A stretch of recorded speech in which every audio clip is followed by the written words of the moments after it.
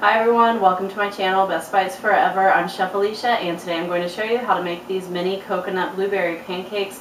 They are super fabulous for a brunch or for breakfast or really any occasion, and you don't have to make them mini. You can make them big or do whatever you want, but I'm actually putting these on my Easter brunch, so they are going to be fabulous and delicious, and they're going to go with a whole bunch of other little dishes. And I hope you check out my Easter brunch video also, which I will be putting up soon because it's going to have all the other recipes that I'm putting on also. And let's go get started. In a large bowl, I'm going to combine 2½ cups of all-purpose flour along with 1½ teaspoons of baking soda, 1½ teaspoons of baking powder, a ½ teaspoon of kosher salt, and somewhere between 1/4 and 1/2 teaspoon of cinnamon, and then I'm just mixing those up.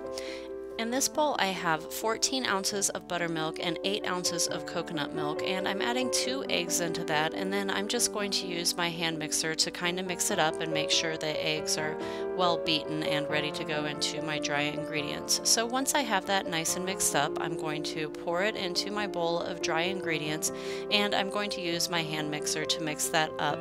But a little side note here, I'm just mixing it until it's combined. You don't want to over mix it because that will make your pancakes get tough. You don't want to develop the gluten in the flour.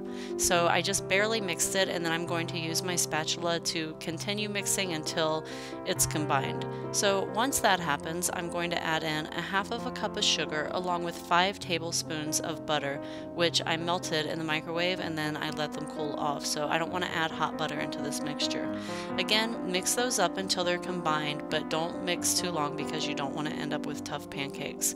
Once you have it mixed with the hand mixer, go back to your spatula, make sure you scrape the bottom and the sides and that you get everything mixed up really well.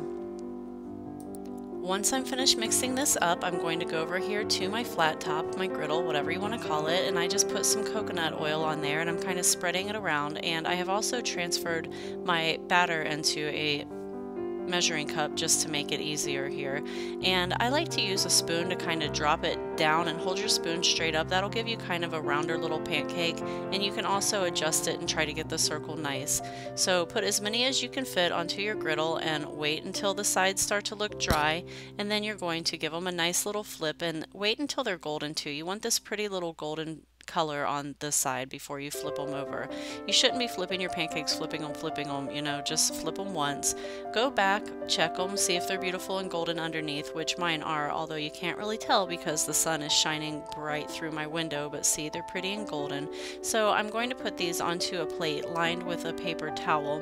I'm using the paper towel so the bottom doesn't get soggy because these are hot, so they're definitely going to be steamy as I put them onto my plate, and I don't want the soggy bottom.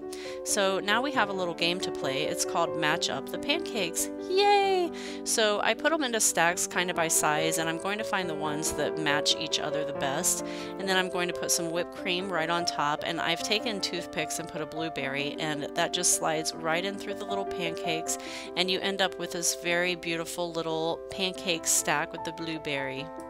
And there it is, all finished up, my beautiful little mini coconut blueberry pancakes.